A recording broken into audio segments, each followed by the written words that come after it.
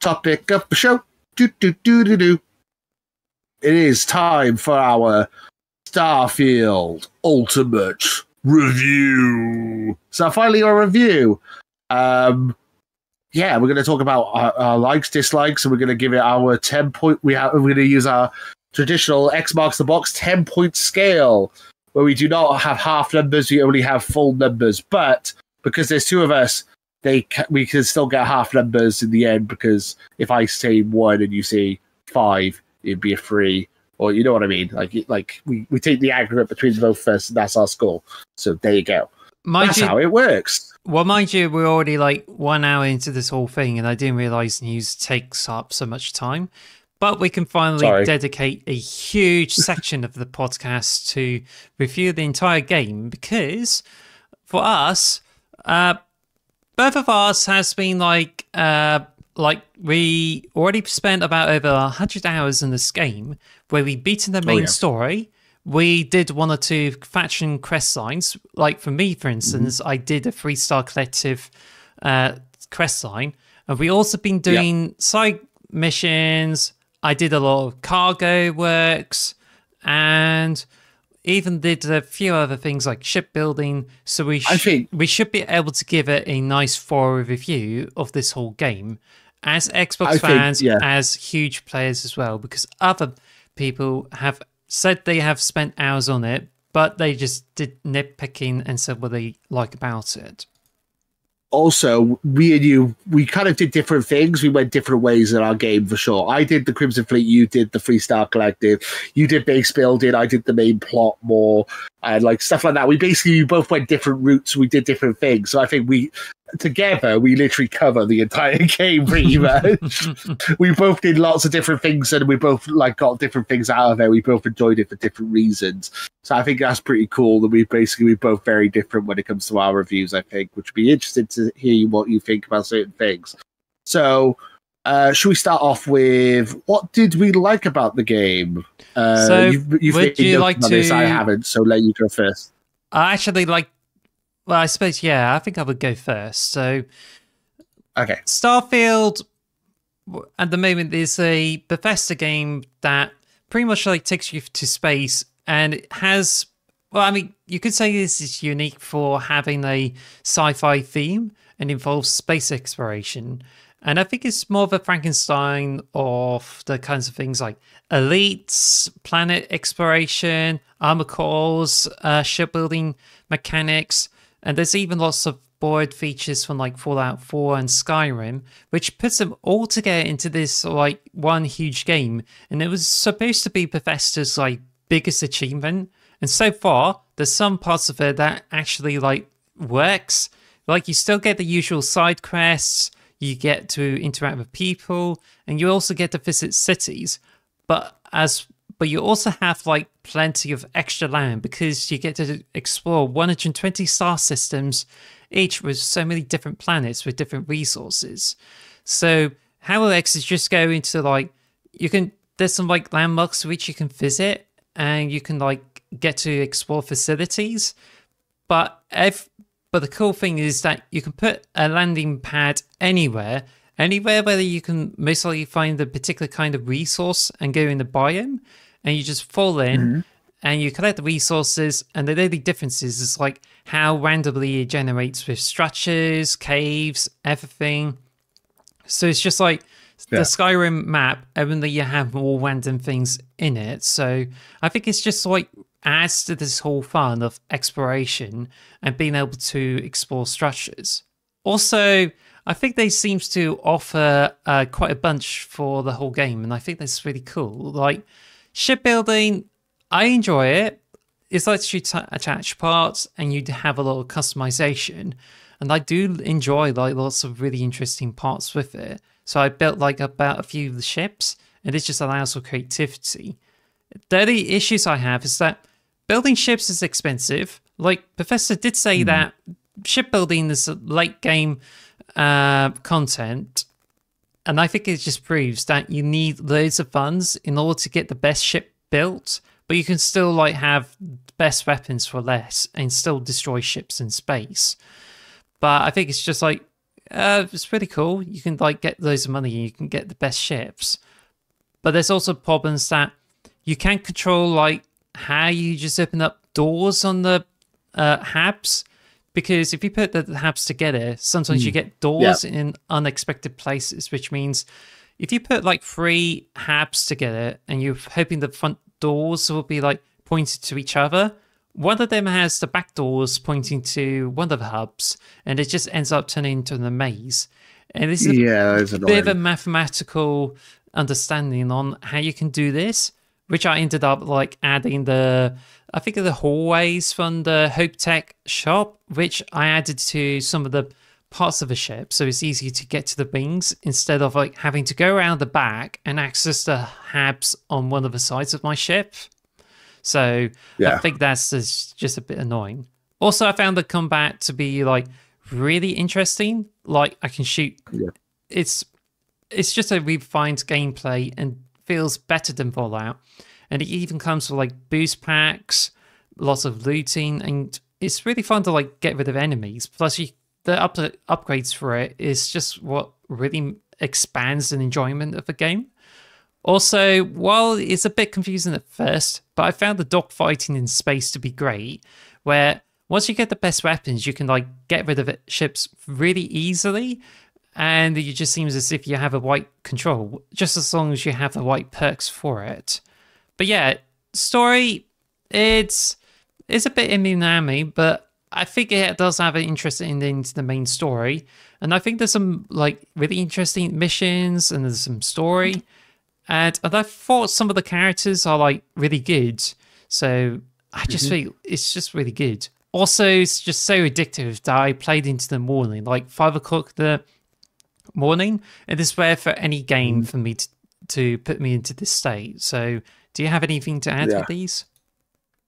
So there's lots to add with that. So that's interesting you were saying all that. So okay, let me get this. Okay.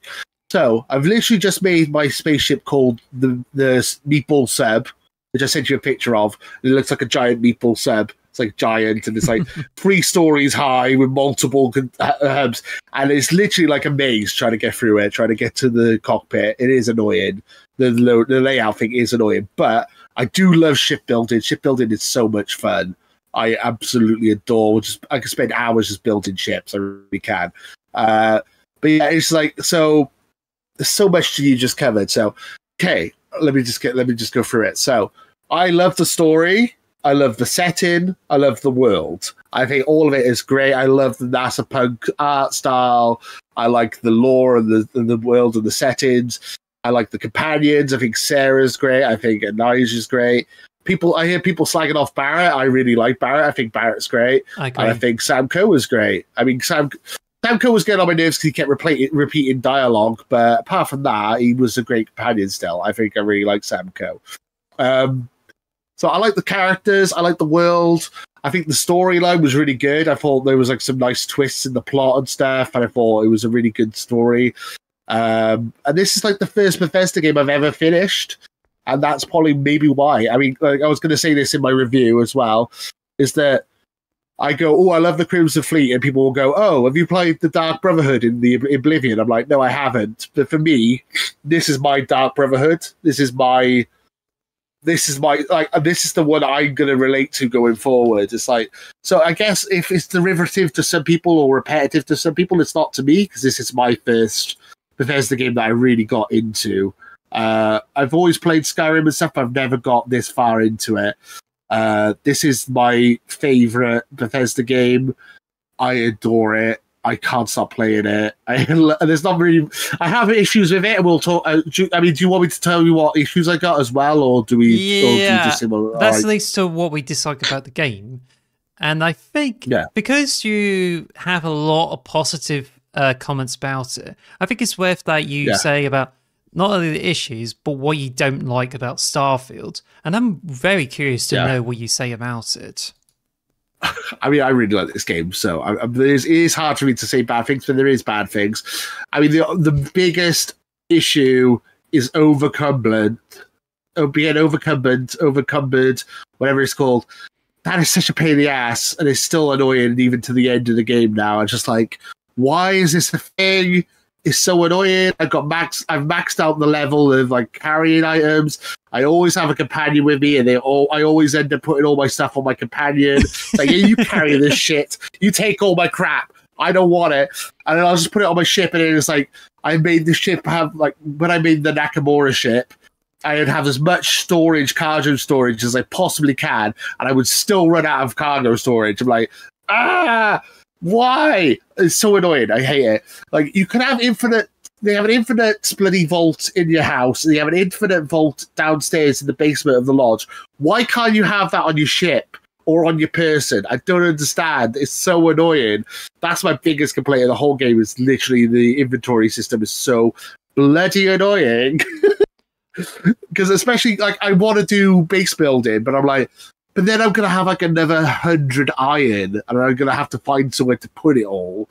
And I'm like, I can't be bothered. It's too much effort to get all. I was like, with New Game Plus, I'm like, you know what? I'm going to do New Game Plus, and then I don't have to worry about any of these bases I set up before. I'll just get rid of them.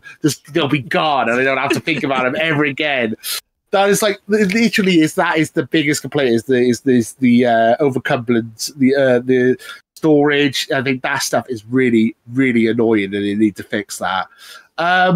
What else do I not like? Well, I think that's like the main thing. I may have to add that, what if you get go on. sorry to be rude, but what if I told you that in Fallout 4, you should be able to have an unlimited storage in any outpost? What would you say about that? Well, yeah. I mean, is that true? Is that in Fallout 4? I'll go look that up for you, because I don't want to say this. If that's the case, if that is the case, then yeah, like, why isn't that on a thing in Starfield? Like, why can't I have that? Yeah, like, the safe I have in my house, why can't I have, like, one of those in every one of my outposts? And would it be just so much more convenient? And it's just like, yeah, like, I want to build stuff with materials, but I'm like, oh, where did I leave it? Which box did I leave it in? Did I leave it on this planet, like 6 solar systems away? I'm like, oh, I can't be bothered to go all that way to get my iron. I'll just buy some more iron. Like, that kind of stuff annoys me. That's my main complaint. Obviously, it can be a little buggy at times, but I'm not that bad when it comes to bugs. I've seen a lot worse. Well, I think it's a bit... Sorry, I just looked it up, and I think whenever I looked for Fallout 4, it just comes up with Starfield. I'm like, oh, come on, Google. But then, so yeah, it says here, one of the people did say, and that's a different post, mind you, when I found it out from another Reddit post. It says here, in Fallout 4, your settlement workbench has unlimited storage because that's what you build from. In Starfield, there's 2 unlimited storage chests in a lodge, so Bethesda clearly knows players need this. So it does seem as if I think the Fallout 4 uses settlements. Yeah, I think that's It's just yeah. Why just in the lodge? That's the annoying thing. Also would be a good thing is that if you could like favorite like locations you've been to or something. Like, so basically there's this mission where this guy is trying to save a tree. And you've done that mission. Yes. I haven't done that mission. That's in New Atlantis. I keep that mission just so I can go back to New Atlantis and fast travel back to New Atlantis without having to go through all the maps. I literally keep that activity just so I could do that. Like, it'd be nice if you could just have like, oh, favorite locations, New Atlantis, Mars, Neon, blah blah blah. It's like otherwise I'm just gonna have to Google it or just keep a mission to do. Just keep a mission that I know I'm never going to complete, just so I can fast travel to that location, just so it's on my mission list. Like, that's literally what I do. That is another annoying thing. So, like, yeah, those are my 2 main annoyances. Apart from that, I really like the game. I think it's really cool. I think there's not enough to do in space as well. Like, when you're in your spaceship, there's dogfighting and there's, like, you can destroy asteroids and there's a couple of, like, derelict ships and stuff, but it'd be nice if you could just explore space and just go off on like an adventure. It's like, oh, I'm going to go to that planet over there and just fly over there and see if I can come across anything on the way. It's like, it feels like each area is like blocked off. Like, here's a chunk. This is your space for this area. And then you can fast travel to other places. I think that would be nicer if they had a bit more to do in space. But those are my main complaints. Apart from that, love the game. It's not perfect, but no game is. And yeah, hopefully these are things they can fix with patches and DLC. Fingers crossed. Well, I have a bunch to say about this game. What are the go ahead. issues with it? And there's quite a list. But first of all, oh god, it's interesting you like brought up encumbrance, and I just feel it's not that much of a big deal. It's just annoying because, like, at the beginning, like, you can just carry as much stuff as you can. So you literally use yourself has an infinite storage. It's just like the more items you have, the faster you lose all that oxygen and then ruining your health. But it doesn't kill you. It just keeps you at about 10 or 5%. So you can carry. It's just annoying. You can carry all the stuff in from the outposts, put it into your pockets, and you can still go anywhere. The only thing is that if you're encumbered, you can't fast travel to anywhere. So therefore, exactly. That's what I was going to say. So therefore, I think I did encounter a bug, and I think it's one of to do with one of the outposts. I have like ship bugs, and I think there's even one when there's an issue that didn't update the ship, and then it did duplicate the ship twice in the same location. It's just like, oh, okay, I'll just pop in there and see if it updates, and then game froze once I get into there because there's two ships in there, and it's like, uh-oh. But the point is, whenever my ship like gets invisible after I went through a buggy outpost, and all I have to do is land on it and not outside. Outside gets around this issue. But what it sometimes do is that when I fly to other places there, it makes my ship invisible, and it's a problem. Like, you can't fast travel to it if you're encumbered. So you have to drop all the stuff off, fast travel into it, and yeah, you just like clips through the surface. But the point is that you can't always go anywhere with all these items. You can't fast travel anywhere, so you have to walk all the way back to the ship or anywhere so you can offload all this stuff. Also, I definitely agree with like you keep running out of stuff, and you'll often have to go back to the lodge every time to not only put a lot of the stuff into the chest in your bedroom, but also the chest that's in the research lab. Yeah, and that's cool. But it's also annoying that it doesn't connect to your ship. You have to carry it in your inventory all the time, and then you just offload it in the storage there.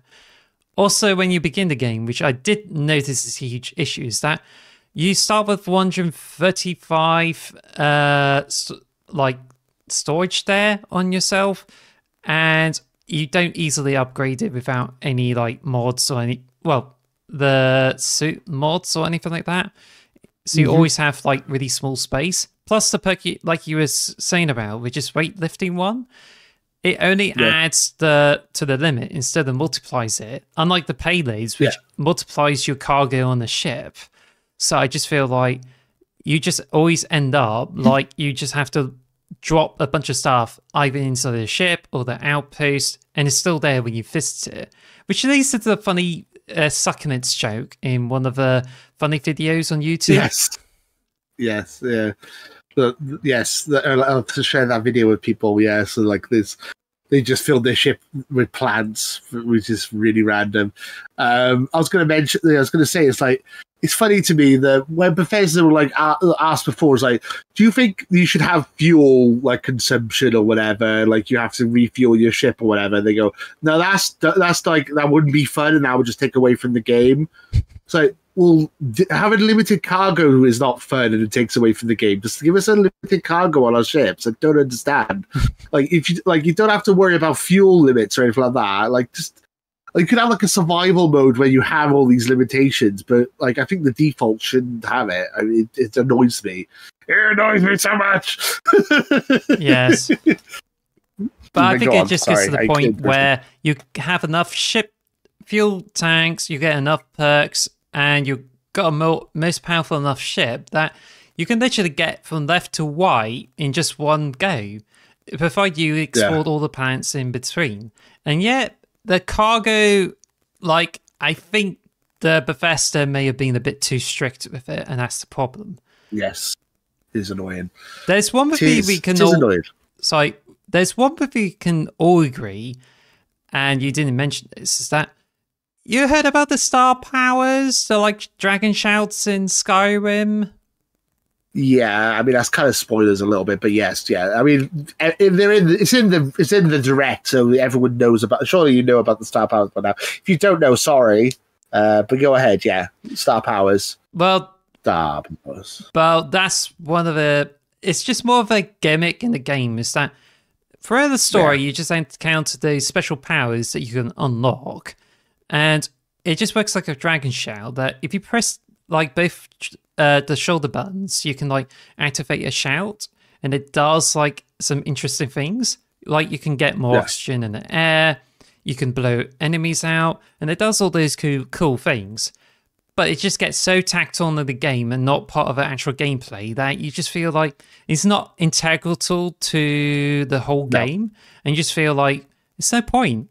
Even the loop where you can explore the planets and find those powers, but you have to go to the certain person every time you want to find a power. So you meet that specific person, find a power on the selected planet, come back, get another mission, collect another power, and it just kind of defeats the purpose of like exploring the stars because you just end up... It can be a bit tedious, yeah. Yeah, and I just feel like the powers is just a extra reliability, and you just feel like there's no point getting those powers. It's just like almost for bragging rights. Even though the New Game Plus, you can actually stack those powers up and get better effects with it. But apart from that, it's just like, you just feel it's just no point on doing it. Yeah. I mean, so I was... The only power I mean, again, spoilers. There's only minor spoilers, so I'm sorry if I'm ruining it for people, but that's all right. The only power I use, the only one I use is like the one that makes me just move faster, like zip forward, like grav jump or something, and just RBLB, and I just go boop boop, and that's just literally so I could just travel quicker. Like my guy keeps going, I'm out of breath, I'm dying. It's like, so when he's going, I'm dying, then I'll just go pew pew pew pew, like teleport forward, and like literally, it's just about moving quicker. That's literally the only thing I use. I don't use any other powers, like ever. I don't see the point because I already feel OP with my guns. I like can kill like wipe out a whole thing with the like. I mean, that might be a thing I might complain about. The shooting gameplay is really fun, but it's super easy.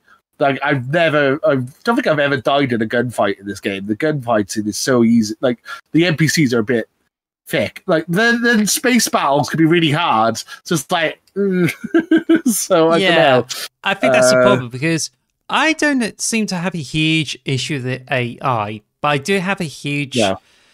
I think I notice more like how easy it is to get rid of the enemies, and you feel like you want to crank it up to very hard, which gets very hard.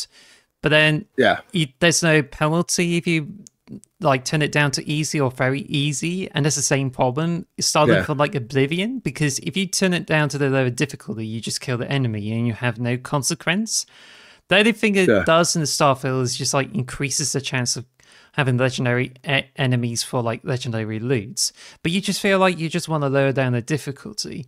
Either way, like it seems most of the enemies that counter the game are like level 100. So provided if you have a powerful weapon, like a powerful shotgun that fires explosive rounds, you can definitely like sweep these enemies away, and it's just like shoo, like that. Pretty straightforward. Also going to mention that I had another negative I just thought of. Well, maybe it's not a negative for you because you've already done it all already, but there's a lot of farmy achievements. And the achievement list itself isn't too bad. There's some achievements in like there's some games where you get achievements which are literally impossible, like complete New Game Plus 200 times and reach level 5,000 or whatever. But the achievements are pretty achievable, but there are some bad ones, like getting 500 biological samples or whatever. I know what you mean. Like, there's some grindy achievements in this game, which is a bit annoying. You can get, like, if you mine the materials where... Oh, gosh, that might be a bit sneezy, but... Sorry. But yeah, no, that's all right. No need to apologize. But I know what you mean. There's inorganic resources which you basically like mine the stones.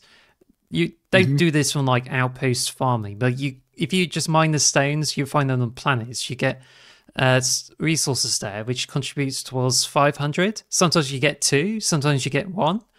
But there's also the organic resources, and this one's that hasn't been programmed properly, as I said earlier in the podcast. Is that you have to interact with 500 plants instead of actually getting resources from them or even from the animals. You just have to interact with 500 plants.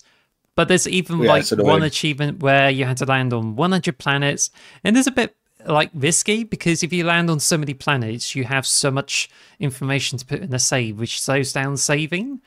Also, you have to visit 120 systems, and some of the systems are overlapping with others because they're so close to each other, and it just makes it very difficult to track.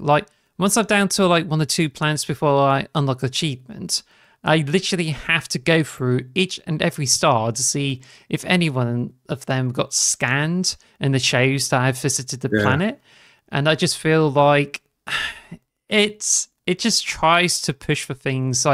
It's achievements in themselves, but it just gets really tedious or dull or some sort. With that one, you do know that the stars that are brighter you've been to, and if the stars are dimmer you haven't been there. And the red if you haven't. I think they're red if you can't reach them. I don't know why they're red. I haven't figured that one out yet. But yeah, you can tell which ones you haven't been to, but it's difficult sometimes because of the brightness. It's not that. It's a quite subtle. I had this problem too, of course. But I think it's just I think it's just a bit nuisance there. Now I just had to go through the long list of what I dislike about the game, and I think we've already gone through a bunch there. So, sorry, this might be a good break for you to settle down and settle your throat, because I'm going to go through a whole lot of it. So, the outposts, as I was saying about the powers, the outposts are supposed to be really cool. You can build an outpost on any planet, and you can farm resources from the ground, and you can get some extra bits so you can use for crafting. But honestly, it's just Outposts doesn't have as much of a purpose. You can build farms for plants and animals, and you can farm them, but it just feels like you can get much of the resources from shops, and you can use it to create new meds and new weapons, mods for your weapons, and as well as your spacesuit. And you can only get those resources from the shop. So it kind of diminishes the point of outposts. Also, the outposts are a downgrade from the outposts you build. And I think it's actually the settlements or some sort from Fallout 4. So it's just it's just being watered down. Then you can only build them for building homes out of them for role play, but people have been using them to do farms with it, and I think it's when the game goes into bottlenecks, because it uses the output links that if you have a refinery, you can link it up to a storage box so it can store more resources, and then you can transfer them into transfer containers, so that way it just makes it easier for you to deal with them. Output links is just a bit tedious because it treats that storage container as a separate thing, which means you stack them up, but you have to do the tedious thing. You do the output link to get the snake ray towards all of them, and it's not very intuitive. I even thought I put the output links from the refinery to each and every box, but it's more efficient to link them all up. But it causes them to have them all managed at once and not treat them as a single object, which is why because it has to deal with every box, having too many of those storage boxes will slow the game down. And that's the cost of if you're doing this XP farm where you craft and you also do several things, you can mass produce those objects for XP. There's a caveat to it where having too much of that stuff to store those resources can slow the game down, and it's not that great. Also, I found more bugs with Outposts as well as performance issues with them than any other game, and it almost makes me feel I just feel there's no point going to the Outposts. You can even if you're not trying to overcomplicate these ones, you can have many outposts, but it still gives the game more time to manage them all. Also, I found the problem that if you put too many cargo links, it will make your game stutter, because instead of doing some simple calculations, it tries to run that white in the background, which is why when I put 3 outposts, 3 cargo links that are inter-system, it slows the game down like every 30 seconds, and it's just a bit of a nuisance, which is why it's better if you not using them to farm resources, you can disable the links and just leave them alone. But either way, it's not optimized. It's a bit buggy because sometimes I have to reload the save to access the workbench. And also, I ran into the issue with the ship builder where one outpost, it doesn't always redirect the ship there because it's too close to the landing bay. And one time, like, I put one of the shipbuilders and I did a mistake, and it causes most of the time you land your ship there, when you go out of it, it either like attaches some of the ship bits over it, or you just make your ship invisible. Which just leads to this one serious bug that if you fast travel to the invisible ship and like, it's stuck underneath the ground, but if you exit a ship, you just slip through into the void and it will be known as Outpost template, and it's just like, it's just feels a bit game breaking unless you have some way to fast travel. But thankfully, you can't be encumbered with that, so it's just like you can just fast travel out of it, so it's just easy enough. I have a question. Well, I have a question for you. So, when it comes to farming and building up all these outposts and stuff, would you recommend people do this after they complete the main story, or maybe do it before, or just do the main story, do the outposts, and then do a new game plus and do everything else? Like, because do you think this might cause like game breaking glitches and stuff? Do you think this might be something worth doing, maybe on a different save file, or on a as I said, or just do a new, or getting all the farming done, get all the achievements, and then do a new game plus run? I know what you mean, and I feel these scenarios are separate because it doesn't like cause them to like slow down, but it just really depends, because if you landed in too many planets with more landing pads, could increase the time of your saving. It could be for seconds. Outposts deals with a lot of processing in the background, which may affect your gaming performance. But quest bugs, you may encounter them with or without the outposts. So it's a bit multifaceted the way you describe them. But I think to answer your question, that really depends on people. Like, if they like to sandbox and get to higher levels, then once you get to the New Game Plus, it'll clear all the them out. And if you gained high levels, it carries over. So you have the best of both worlds with that. And I feel this is the right decision for me when I did the New Game Plus. But otherwise, if you're sticking it to the same playthrough, you just have to deal with those performance issues. And that's a disadvantage of having to do farms on the outposts.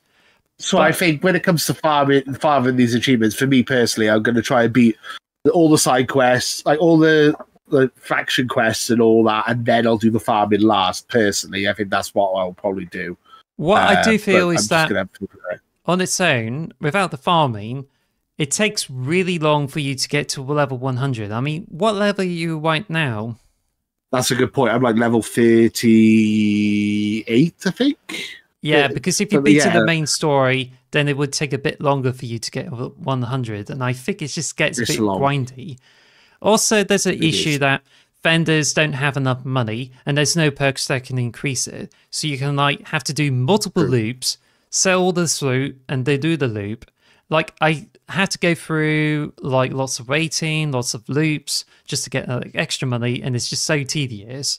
And I just think it's one of those reasons that you have to end up relying on exploits to do fast level ups. You get more money, but with Bethesda getting rid of like getting rid of the chest glitches, I feel we're turning into an Enchanted Daggers scenario from Skyrim, where you did get as much XP before with the Enchanted Daggers. So if they start to like clamp down on the exploits instead of doing the game breaking bugs, then we're going to have a problem with it.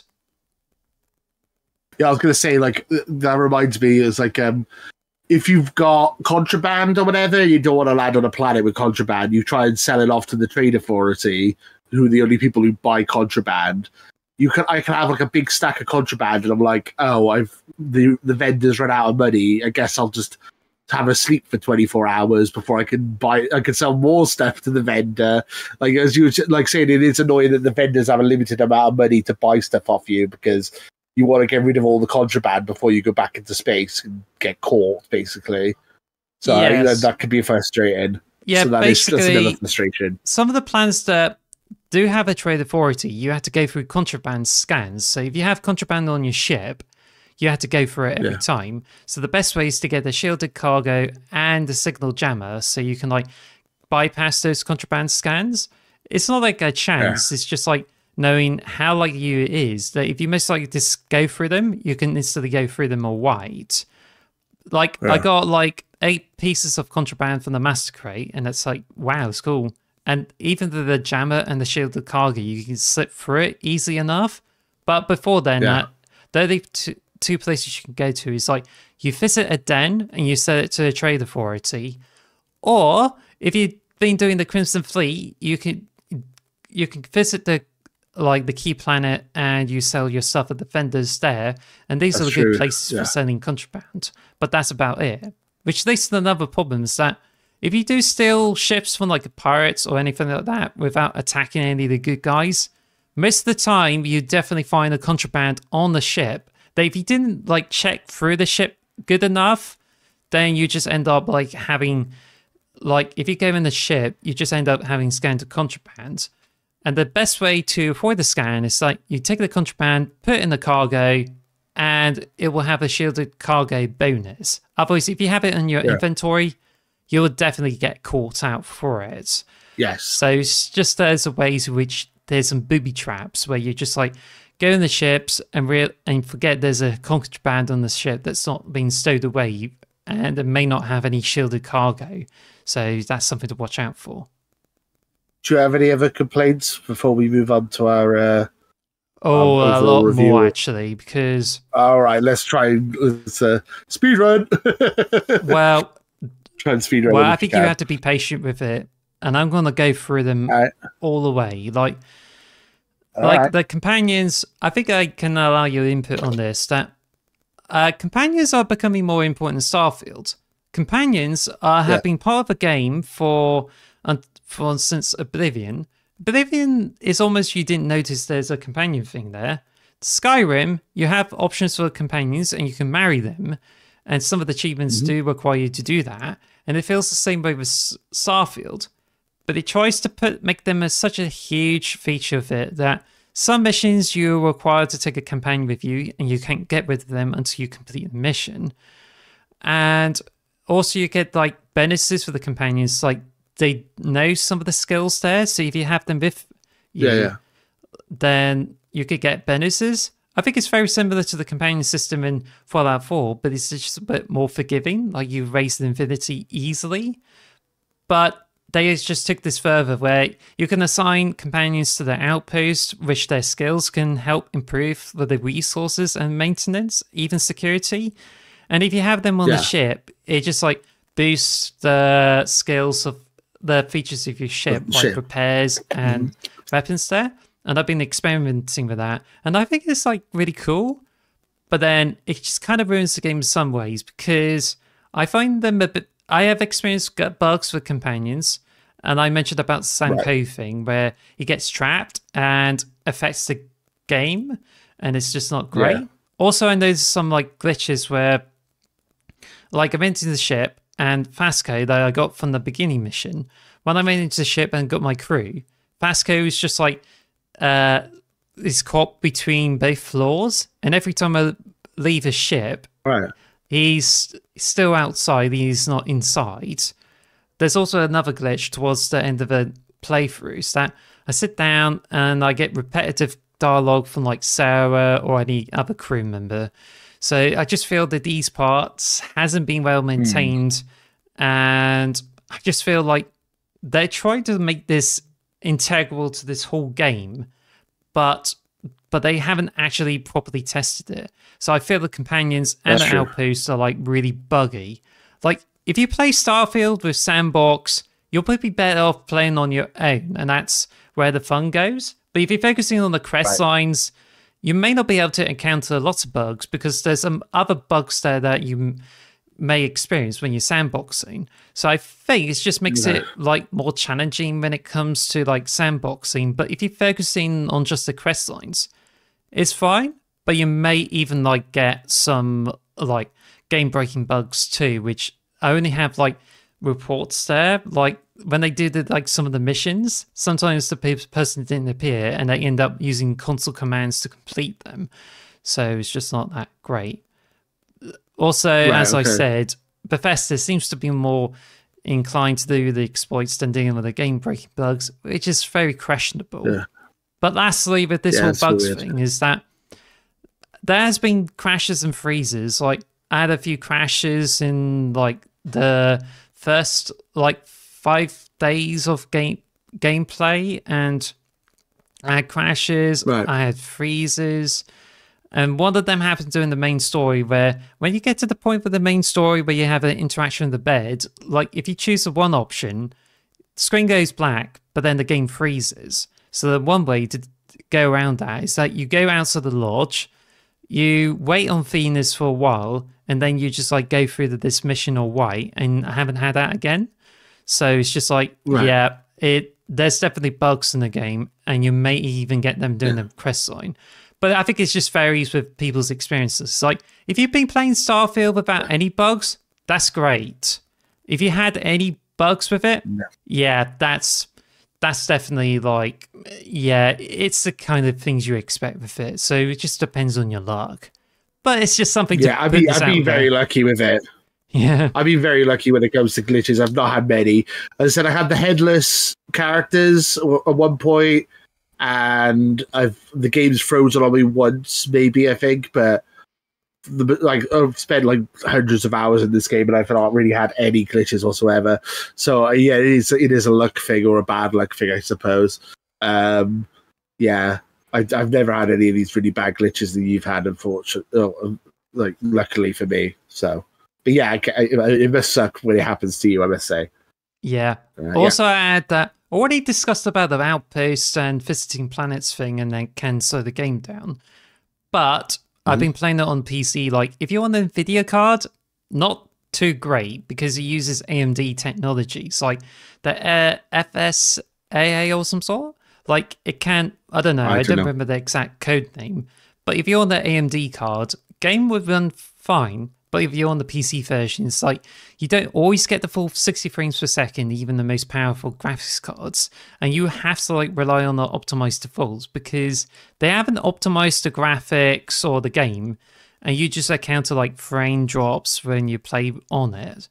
Like, you could say that it runs fun on Xbox Series X, but I've still had like frame drops, and it depends on how much you do with the game. So right now, the game's not very optimized.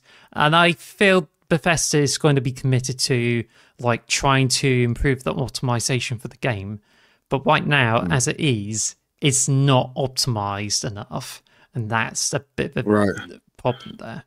Also, in the game, accessibility settings. Sorry. No, I was going to say about the AMD thing. Obviously, that's a big piece. There's a big flaw on the PC version. On the PC, I think the number one mod downloaded at the launch was the NVIDIA the NVIDIA version of the game. Like, someone modded it to get. Yeah, that was the biggest downloaded mod at launch, if I remember correctly. So yeah, it is a problem on PC for sure. I've not really had any of these issues on my Xbox version, but maybe I've just been lucky. So, but yeah, I could totally understand that being a pain in the ass. So.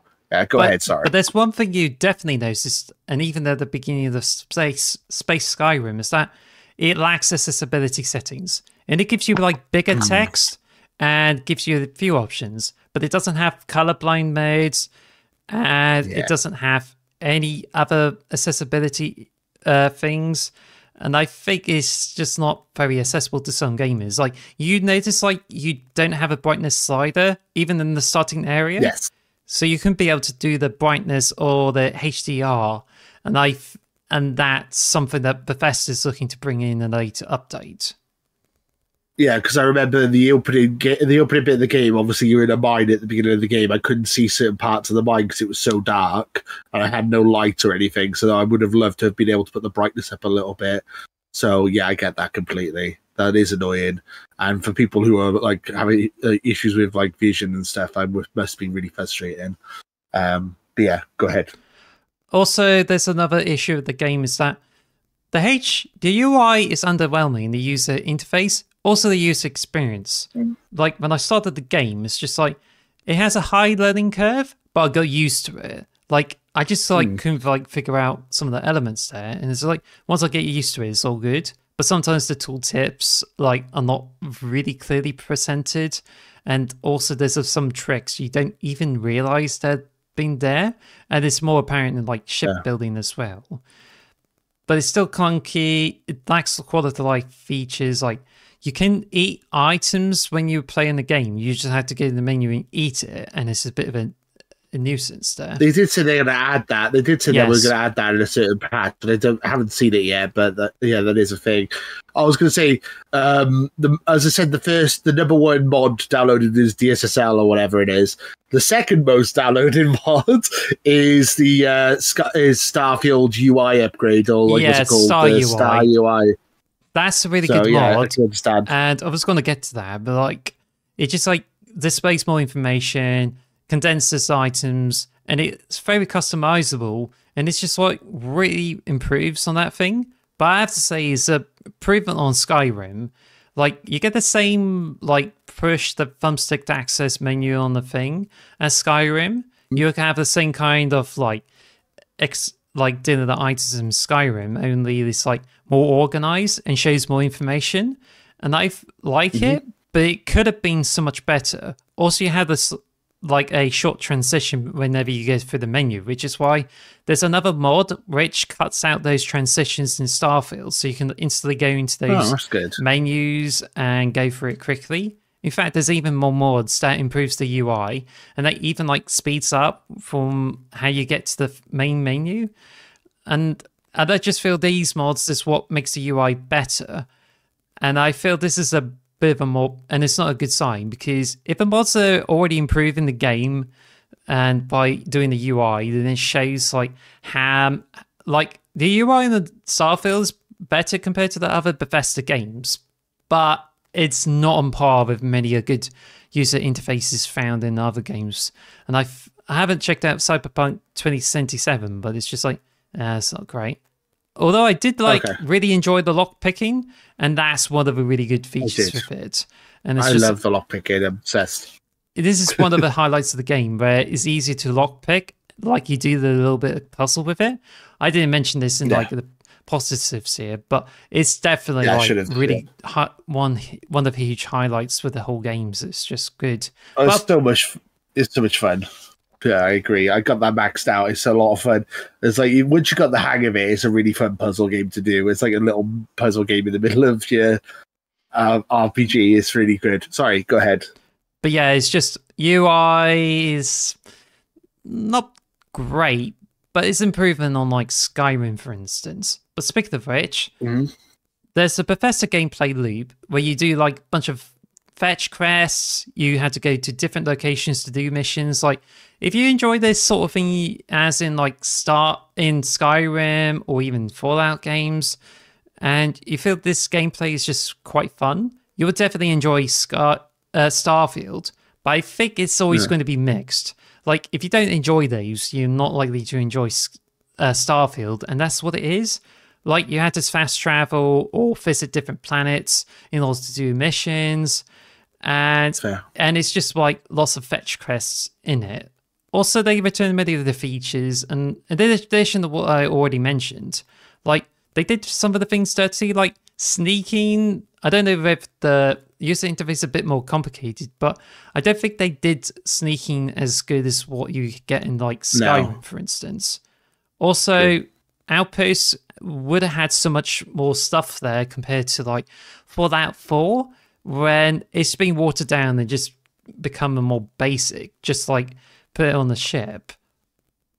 I think the biggest thing is that it takes this feature from like No Man's Sky, and or even Elite, where you have all those planets. And I feel this is like the most ambitious thing, and I feel this is what a lot of work is put into it. Like, you have so many planets, and therefore there's always bound to be glitches or even like lots of procedural maps. And I think it's a bit really spread out. So I think it's just like, you're not going to get a lot much apart from the procedural maps and trying different combinations of different resources. Also, the further you get to the left of the star map, you're always going to have much stronger enemies and better loot. So I think that's pretty much it. But then it's just a Bethesda game.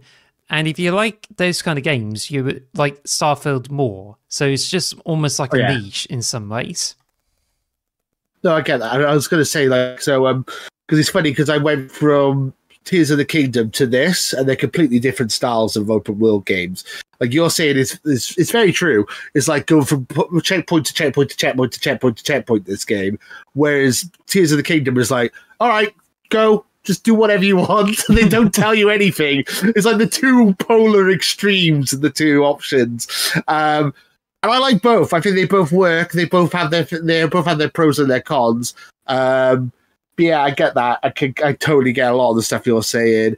I was also going to say a little bit with that is that we say it's a very Bethesda game. The joke we have, obviously, is that we even named the podcast over it, is it Space Skyrim. But really, I would say it's more like Space Daggerfall. Like, there's a lot of procedural generate. Like, Daggerfall, I think it had like 5,000 cities or 5,000 like areas in the game or something, because it was all procedurally generated. That's kind of the same kind of thing that they do with this. And it's like each area is like segmented off, but you use procedural generation. I've never played Daggerfall, but this is just what I've seen from reviews and stuff. But it's like, so like it's a bit more procedural than those other games and stuff the Bethesda have done, but I still really enjoy it. I think it's a lot of fun. But yeah, I think it's a really good game. I'm really excited. I know you had a lot of complaints, but you do in general enjoy the game as well. I think it's a lot easier to find complaints of it than pros. So was there any other things you wanted to mention before we move on to our final verdicts? I think the common complaints, like the biggest complaint is encumbrance. You mentioned it as one of the big complaints there. And I think my big complaint, to me, it's not a huge deal to me, but it's just annoying. And also the people are complaining about the planets being empty, but these are pretty much lands for procedural generation. But it also relies on fast travel more, that instead of the open world, it relies on like procedural maps and mini worlds. But I just feel this is a good thing because it has a huge canvas and you get to have more places which you can visit. So I think it's, to me, like if you give it like 5 to 10 years, like Starfield improves, it has more mods, and that way you can load even more mods into the game compared to like Skyrim, for instance. And that's where you only have one open world too. So I think Starfield is the kind of game that if you allow like some time for it to develop, like it doesn't deserve all this hate, but if you allow some time for all this heat to cool down and you get more mods for it, Starfield will eventually become a much bigger game and has more mods into it. So that would be quite good. I was also going to mention, so people are saying about the fast travel thing.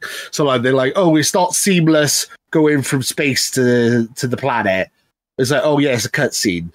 But really, if you like playing stuff like No Man's Sky, you flying into the Earth's atmosphere, you're loading up the stuff as you're going. So it's essentially a loaded screen anyway, but you're just in control of it. So it's not really much different. You just basically, it's a bit more artistic, a bit more cinematic is really the thing. Like a lot of this is covered up loading screens, essentially. Like the Mass Effect elevator thing, basically, is like that's a loading screen, but as far like, you're still in the game. I know. What you don't mean think people people are like saying like a lot of people's complaints are you need to go from one loaded screen to another loaded screen. It's like that's every game is like that. It's just a lot of people, they haven't done a very good job of covering it up. It's not like a secret loaded screen. It's blatant, but it's every game has loading screens. Like no matter what, even if you don't notice them, there is always some kind of loading going on in the background, even if you don't notice them like firsthand. So I don't understand the complaint with that one really. I do have a couple of points there. That fast travel, it just depends on their expectations. Like if they think the Bethesda game always comes to the open world, then they would not. They would feel fast traveling and having to rely on it is just what hampers the game down. Well, truth is, Starfield is very different, and it doesn't rely on the open world for it, and it relies on procedural maps. So I think they're expecting a bit too much from any Bethesda game. Well, I think I said this. I think I said this on Space Skyrim. I don't know if I said it on the podcast or Space Skyrim, but this game is a lot of people went into this game thinking, oh, it's No Man's Sky, or it's like it's Elite Dangerous, blah blah blah. So this game is actually just more like the Outer Worlds, just bigger. It's it's lots of little hub worlds, lots of little planets, lots of activities to do in each planet. But essentially, you're just going from one little hub to hub to hub. And if you like the Outer Worlds, you'll love this game. It's essentially Outer Worlds, but on steroids. It's Outer Worlds but bigger. And I don't have a problem with that. It's a different style of game, but it's like, it's not seamless, but it's like the game is so ambitious and so huge. I think it's a bit crazy for people to expect it to be all seamless and go from one to the other without any like loading screens or anything. I think that's a bit of a too high expectation, to be honest, personally. But that's just me. I think the ambition of this game is ridiculously high, and I still think it does a lot of stuff very well, personally. Well, to me, I think it just like raises a huge risk of this ambition of this whole planet thing. And when given the Bethesda's track record of bugs, I think it's just going to be lots of bugs. And so far, I think it's just like there's still bugs there, and this is why I feel that least amount of bugs of any Bethesda game to be like a bit vague, because I think there's people are saying like they found more game-breaking bugs in the game. Some of them don't, and I also encountered glitches too. So it just seems like it's a huge ambition to do with the multiple planets thing, and apparently I don't think it's particularly executed in some ways, but then it works for some, it doesn't work for some, so it's just fine. Yeah. Also, I was going to mention that No Man's Sky doesn't have any customization with it, whereas Starfield has added customization as well. However, and it's not. They're not the same type of game either. Like No Man's Sky is kind of a survival game where it's like you're building. I mean, you build outposts and all this, but that's not the main part of Starfield. The main part of Starfield is storytelling and dialogue between characters and stuff, and like that's the main gameplay. Whereas like role playing, talking to characters and all that, if you want to just explore planets and build outposts and stuff, you probably are better off in No Man's Sky. But if you want an RPG, that's like a Bethesda RPG, this is more that. You don't get that kind of stuff in No Man's Sky. Well, actually, if you want like a fun RPG that has a lot of flexibility, like you have like Fallout New Vegas or Outer Worlds if you're into sci-fi. If you want a game that you see that you just has got everything you would expect for the Bethesda game, there's Cyberpunk 2077. If you enjoy like ships building and you travel across planets and take out enemies, there's Faster Than Light, and or if you just want to, I don't know, I think there's many more games that I would go through, but there's definitely lots of games that has those more specific experiences as well. But Starfield, it just tries to go for the huge platter, and I think this is a huge undertaking for like Bethesda there. Also, I was going to mention about the fast travel thing that you said about loading screens with an issue. Well, apparently, if you do a lot of stuff in Starfield and like land in so many planets, for instance, it could affect the loading screens too. Whereas if you don't have so much done or you haven't explored much, loading screens could be a bit quicker. So I think it just depends on how much you did in the game and how much it affects performance. And I just feel it just depends like how far you can go with this whole thing before it starts slowing down your game. And I just feel there's this huge ambition of like exploring other planets like it just seems to, whether this starts to affect the players' enjoyment of this whole game. Like, you can't have too many outposts without slowing the game down. You can't overcomplicate outposts without slowing the game down. And I just feel there's many other areas of the game that might affect it. But it's also like the Starfield is also like a very enjoyable game as well. And it's also very addictive. And I just feel like right now at launch, it's just like, yeah, it's pretty much what you expect. And if you allow it like more years to get into Starfield, then you might get a much improved game. So, yeah. Yeah, I mean, I can't wait for the DLC to come out, which is obviously we've already paid for the DLC, and that's going to be really good. When they've patched the game even more, it's going to be really good. There's it makes me also. There's also the Todd Howard saying that there could be a survival mode for Starfield, and that's coming out for it. It's just like the one you get from Fallout 4, so should be exciting too. We need fishing. Put fishing on Neon so we can get high. What was I going to say? Oh, I was just going to say, like, it's funny to think that they were going to release this game 2 years ago. So, like, you know, you've had all these bugs and issues. I haven't, luckily, but imagine how much more buggy it would have been if they released this 2 years ago. It's kind of bad to think that, I think it's very polished for what it is. I think it's a very good game. Should we move on to our final thoughts and then we can wrap up the show then? And I'm going to a bit long. Well, there's got the one question for you too, but let's go on to the opinions there. So without interrupting each other, we're going to say our closing thoughts on Starfield along with the score. So you give the score before you switch over to me. Ready? Okay, so do you want me to go first? Yes. Okay. Starfield is one of the most ambitious video games I've ever played. It is my favorite Bethesda game ever.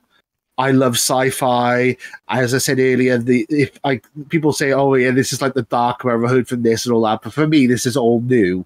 This is my Bethesda game. This is my RPG. This is the game I love, and I can see myself playing this for like the next 10 years of my life, going back to it and constantly. If they re-release it, I will be replaying it. I absolutely adore this game. Yes, it has some issues like overcumbrance and some bugs and stuff, but I've not really had any of those issues. I love the characters, I love the world, I love the setting, I love the gameplay, and it is one of my favorite games of all time already. I didn't think there would be any game possible that could outdo Tears of the Kingdom for my game of the year, but this is up there and it possibly might even beat it. I'm not 100% sure. I'm still on the fence with that. But this game is absolutely fantastic.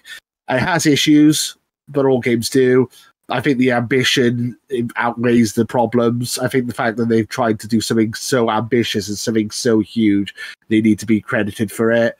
I'm still discovering stuff hundreds of hours into it, and I'm going to be discovering stuff in hundreds of more hours, I think. And I think this game is an absolute masterpiece, and it is one of my favorite games of all time, and that is why I'm giving it a 10 out of 10. I know it's not perfect. I know 10 out of 10 means it's perfect, but for me, it is one of my favorite games ever, and I adore it, and I can't say enough good things about it. I can't wait for the DLC, and I'm definitely getting all the achievements. I can't stop playing it. So it's 10 out of 10 from me. Now over to you, Alice. And let's have your final verdict. Well, I just think I haven't been thinking about Starfield this year, and with this delay, I'm like, okay, it's not coming out in 2022, so. But then when it just finally came out, and I thought, after seeing the direct, and thought, oh wow, that might be all right. It's got a lot of stuff there. And then when I saw lots of systems there, it's just like really ambitious. It's like, oh my gosh, it's crazy. But then I still waited for it. I even tried to get a day off where I get to play all of it. And it's a bit of a steep learning curve, which I could have stayed in to play it all, but I ended up spending over 100 hours on it. Which, one of the times where I actually did that was with Animal Crossing New Horizons and even Xenoblade Chronicles. And I just feel Starfield is pretty much right there. And it's got a bunch of things that you just feel like, yeah, it's so good. Which is what... But then, when it comes to review scores, it's just like seeing 7s, seeing 8s, and seeing 6s. And it's like, yeah, it's pretty disappointing. I know it feels like a knee-jerk reaction, but I just thought it would be getting like high enough scores, so it's a bit of a shame. But I can honestly say that after playing this game for so long, I just feel like the 7 out of 10 just feels more justified for this whole game. And I'm just like, yeah, I think it's just making sense here. So it just leaves here that, yep, I know I've been like banging about the glitches, and at the moment, Starfield is pretty much like, at the moment, if you buy it right now, expect to have glitches, expect to have issues with it, because if you're afraid of bugs, then it's best if you wait a few years, like 5 years, 10 years, or even wait for the special edition to come out. And it's just like, yep, the game will be better. And then this is the same with Cyberpunk 2077, because it has a stupendous amount of bugs and became a meme for the game that has so many bugs in it. It's crazy. But now you have this 2.0 update for it, which now treats it like an ultimate game, and you don't have any issues with it. And I thought, yeah, that's awesome. And I just feel the same way with Starfield, that if you play Starfield now, it's definitely on the bleeding edge. So if you want the least stable version of it, you just kind of have to wait longer, especially for it to drop down in price on the sale. And I feel this is where most people will get the best experience out of it once it has enough updates. But then again, I caved in, farmed, and I admit I did a lot of things that kind of made the game worse for me, and I deserved the new game plus and lose all that stuff. And that's when I had to focus on that, which I didn't have enough time to focus on it, because if you focus on only on quests, make a beeline for it, and you don't do a lot of silly things with it, chances are you may enjoy this game a lot, and you may enjoy the game. But so far, it's a bit of a Marmite where some people get bugs and ruins the game. Some people play the game and don't encounter any issues. And you may even enjoy the game too. So therefore, I think some parts of it in Starfield, I feel the questing, shipbuilding, and even like doing combat is what really makes the game. But I feel that they may have been over ambitious with the outposts. They tried to put the companions as the center of the game, which they do get really buggy. And also, the sandboxing isn't quite there yet, and I think there's some issues with it. So I think for now, like if you're going to play Starfield just to get the story, which I have to admit, some parts of the story is really enjoyable. I like the ending with it, and the main story is like really fantastic.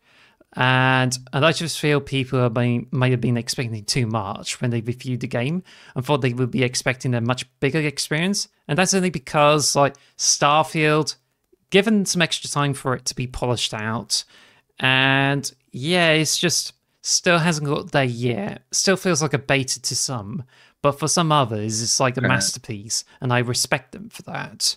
So I think with all this stuff there, and something that you always sink lots of hours into it, I think it's just really good.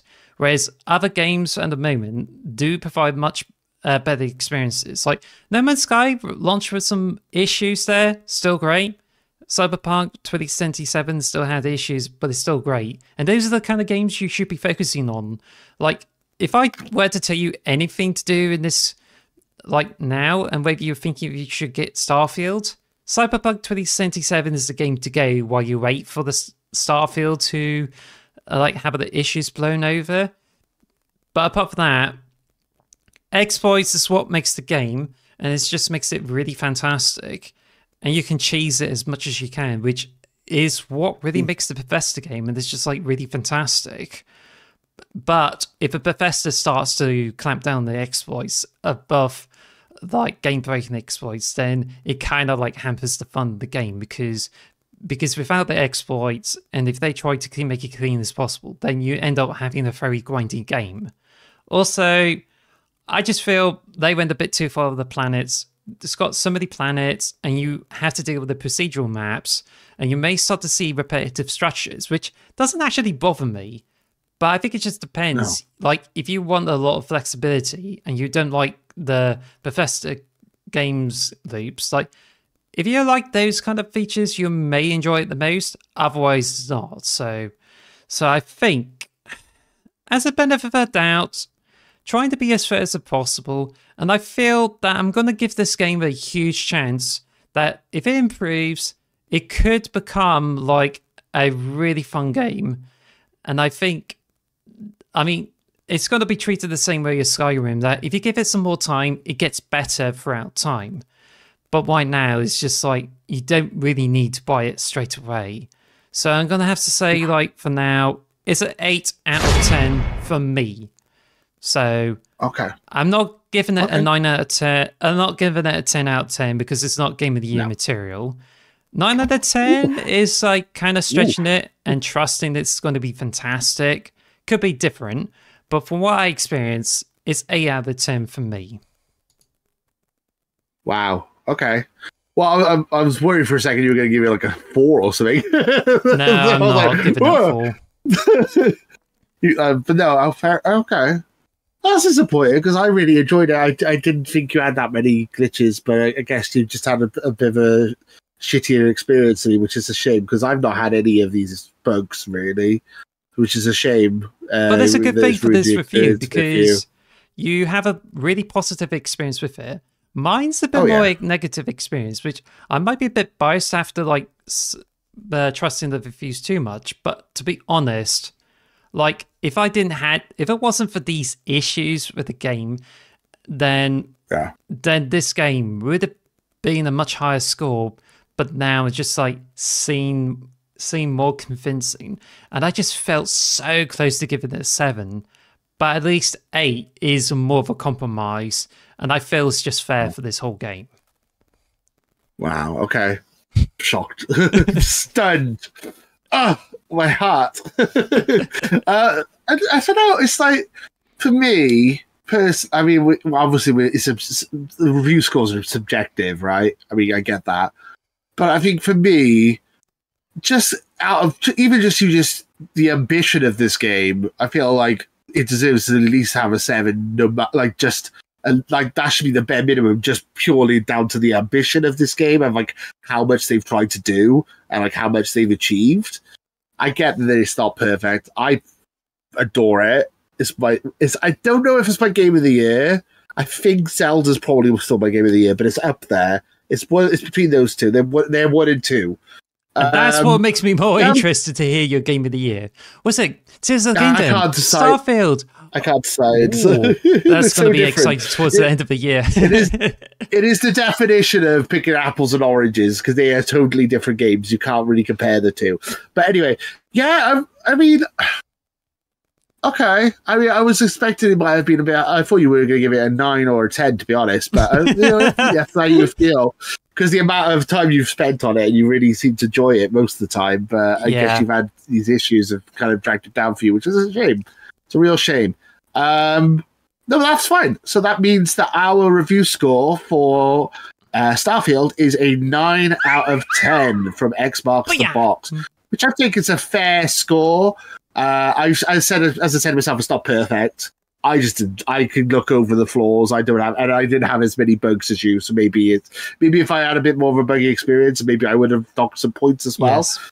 But no, I think that's fair. 9 out of 10 is a fair score. I think that was the thing coming into this review today, is that I was like, I give too many games 10 out of 10. I think I'm too generous with my 10 out of 10. So I should only give it to 1 or 2 games.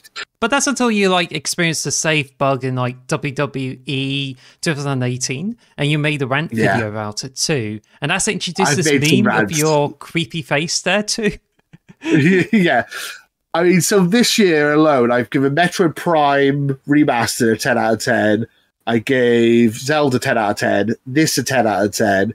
I gave Hi-Fi Rush a 9, and Hi-Fi Rush is amazing. And that's probably your game of the year, I imagine, right? Maybe. Last year, I gave Elden Ring 10 out of 10.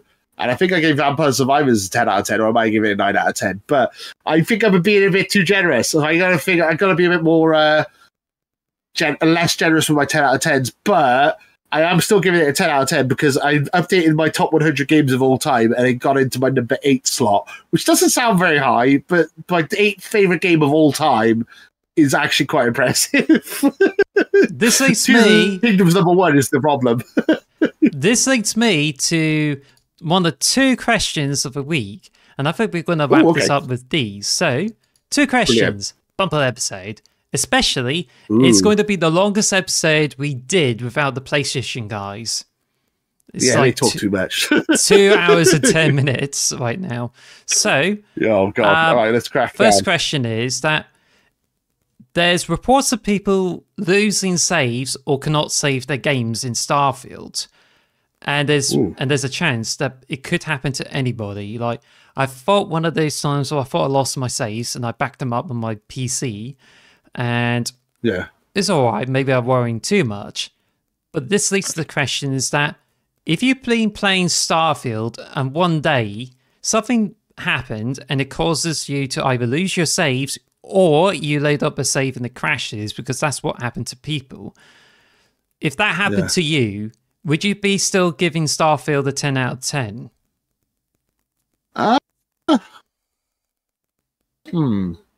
I mean, I haven't had that issue, so it's very difficult to judge, right?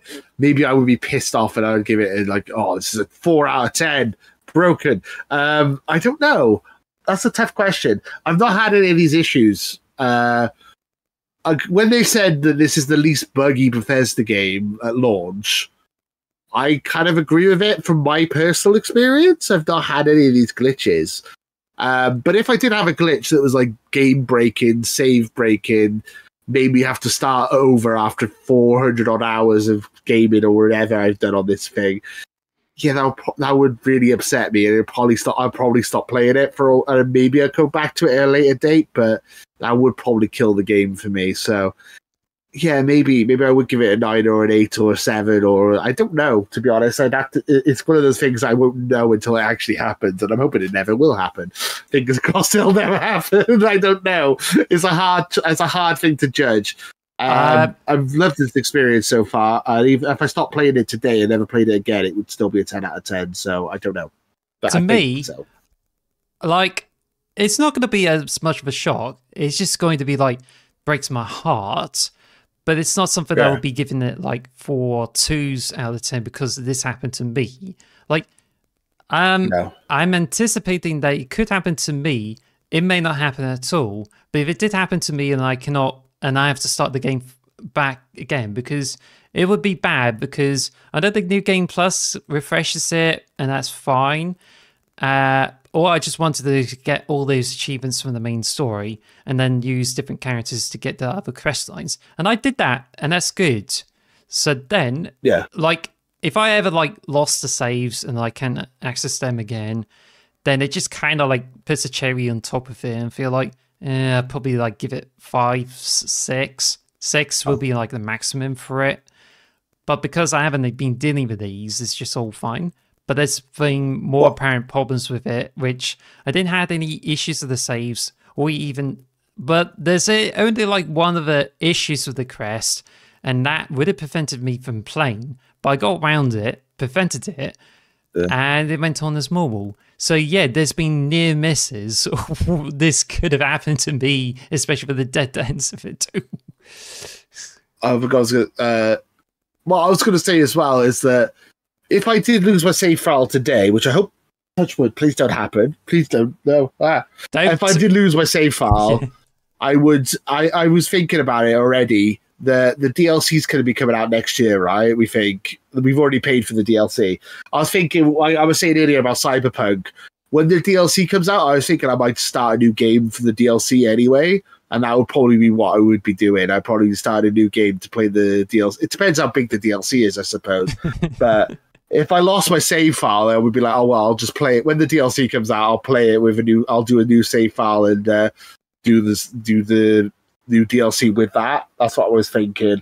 Or maybe run a new character or something. Thank you for listening to the X Monks the Box podcast. Follow us at xmarksbox on Twitter or xmarksthebox on YouTube. And follow us on all audio podcast services. Thanks for listening.